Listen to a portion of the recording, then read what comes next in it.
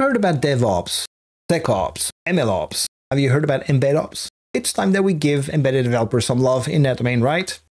Joe Schneider from Dojo Five was on the IoT Show live at IoT Stars event recently, and we wanted to publish that as its own episode. IoT Stars is supporting the IoT Show, and we really thank them. IoT Stars is that one IoT networking event you will want to attend several times a year, where you can mingle and chat with other IoT practitioners, get to know about the latest trends, and so forth. So that's really the event to be at. Thanks, IoT Stars, again. Enjoy the episode. If you like it, subscribe to the channel, give us a like, leave a comment. We'd like to hear about you.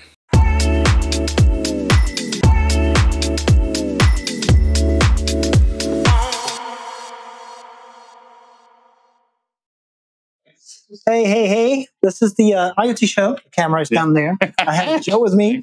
We are live from IoT Stars at Embedded World North America. We are in Anaheim, California, sunny California. And Olivier, your host, thanks for joining on. Joe is with me from Dojo, and Joe will tell us a lot about what's going on for developers, EmbedOps, and all of that in 2025. Joe, thanks for joining today. How are you? Thanks so much for having me, Olivia. I'm doing great. Yeah, it's been a good show so far. Been seeing lots of people and lots of people with challenges, I think. Okay, we'll talk about these challenges. Make sure that we have an audience that is very much about IoT, and we'll definitely discuss that. There is a term on your website, which is EmbedOps. Yes. I'm curious to have your definition, because I think it will define very well what Dojo does and how you guys are helping your customers. Right? Yeah, you bet.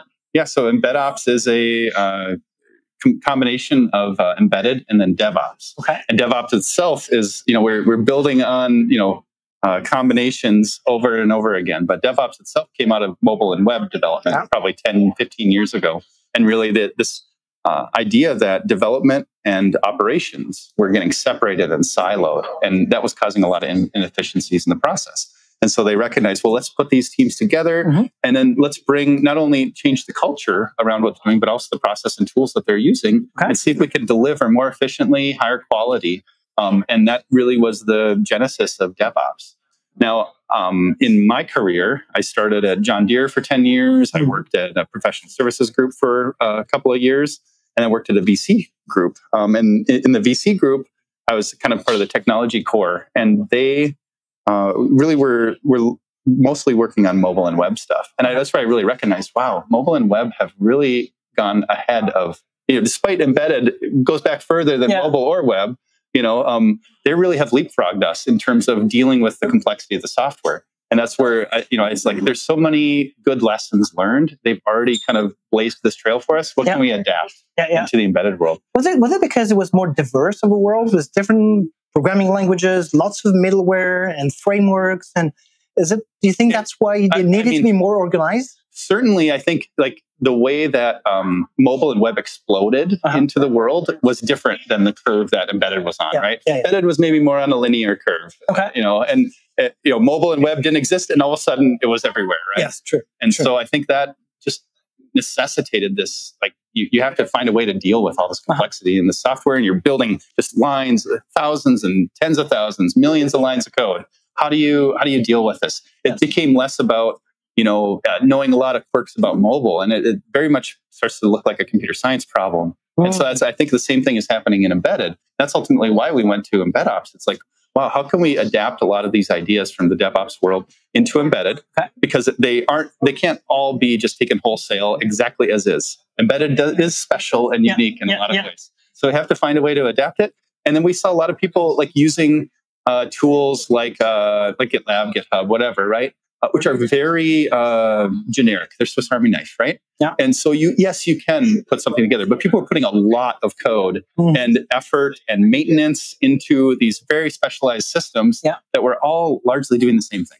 And so that's where we got for EmbedOps is how can we adapt, build a platform that's built embedded first? Yeah. And so embedded is evolving a bit faster, I feel, lately, especially due to AI coming in.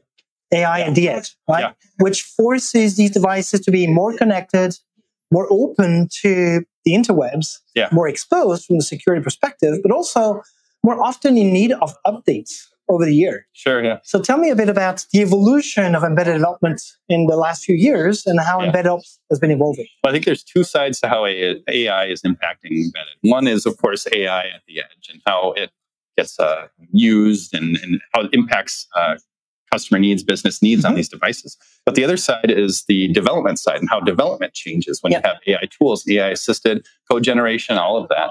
So I think, from code generation, it's very early days. It is doing some amazing things. And I feel like every month goes by, a new model gets created, and suddenly it's doing even more amazing things. Yes. I think right now, if you are a company that is not using AI to generate at least some parts of the code, I think you are falling behind. It doesn't mean you're behind all the way yet, but it's time to start thinking about what is your strategy, what is your focus, how are you going to integrate it? The same way at some point it's been about using frameworks or middlewares that were providing a bunch of functionalities versus recoding everything all the way down. We have a big problem in embedded. We like to invent it all from scratch. I like to understand every single line of code. And I think, especially as we've seen embedded Linux start to take over a lot of these, edge AI is forcing that because it's much more difficult. Or maybe more... it's another domain of expertise. It is, It's no longer just plain code. There's data science involved. There's there's a bunch of things that embedded developers are not that comfortable with. Well, they might have been comfortable with many things until now, right? Right. And it was in the past, maybe 20, 30 years ago, maybe I was writing 5,000 lines of code and a single engineer could understand every single line. Now it's an embedded Linux system. I don't think there's a person in the world that has read every single line of the embedded. This is the Linux kernel. And then all of these drivers, everything that you're building on top of this system, you have to have some amount of trust. You have to have new techniques to test these devices and to maintain them. Like you said, updates, all of this becomes like we have to raise the layer of abstraction. We cannot sit down at the bare metal forever. And what do you think are the top challenges today, 2025, when it comes to managing an embedded project at scale? What are the top challenges today? Yeah, I think speed, time to market that hasn't changed. And I think that the challenge is that as we get better at building these more complex systems, we also have difficulty. The needs of the market are increasing. Now everything has to be connected on the internet. That adds a huge amount of stack. Whether you're connecting through BLE or Wi-Fi or whatever, right? You have to. All of a sudden, there's a bunch more code that you have to maybe not even understand and pull in. I think so. That time to market is a really big thing. I think code quality is going to be a big thing coming up. Whether it's just the normal bugs that we add every day, but now I have to build 1 million lines of code instead of 1,000, or if it's lots are generated by AI. Yeah, exactly. And as you start, and guess what? If you think your employees are not generating code with AI, they are. But you have to be more careful when you do embedded because you have limited resources. So your code has to be less busy, less bloated. So that's certainly one of the main reasons why embedded developers had a good control over their code, because like every single line counted. Every single allocation of memory counted. It was a level optimization problem, right? And now I think we're seeing that, processing power is becoming cheaper and easier and more ubiquitous. Now, AI is pushing that again. But for a lot of, common embedded cases 10, 20 years ago, you could do it for a lot less battery, a lot less power. And you can there's so much compute in a 50-cent chip, It's so wild. So it's not as important to optimize out every single little piece of it, right? So in a nutshell, couple more minutes. How do you approach a project with a customer? How do you help them? I think, one big thing, so we have modern-embedded.com. This is a site where we've thought about 10 pillars of modern embedded. These are things that I think we all know as embedded engineers that we want to do better at. But oftentimes they are sacrificed for, speed or cost, or I just don't, we're under-resourced, we don't have the staff. So we look at all of our engagements through that kind of lens, model. How is this client doing? We start with assessments for them and say, in this pillar, you're doing okay. In this pillar, we have some work to do.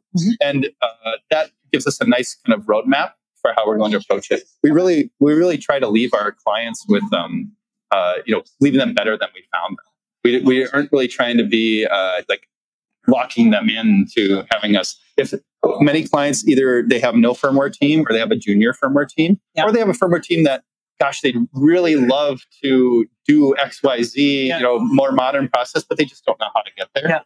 And so we can come in and be a catalyst for that.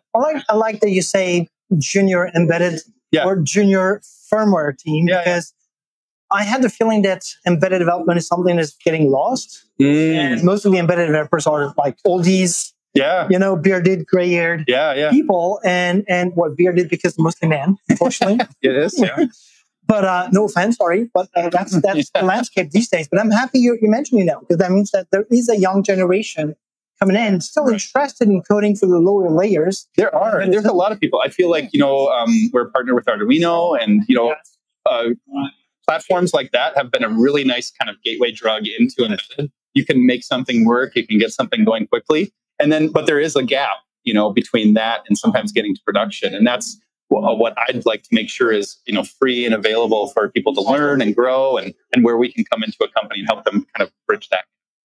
Perfect. Joe, thanks a lot. Hey, stay tuned. We're going to have our next guest just after this little tiny, not advertising, but some of it. Joe, thanks. All right. Yeah.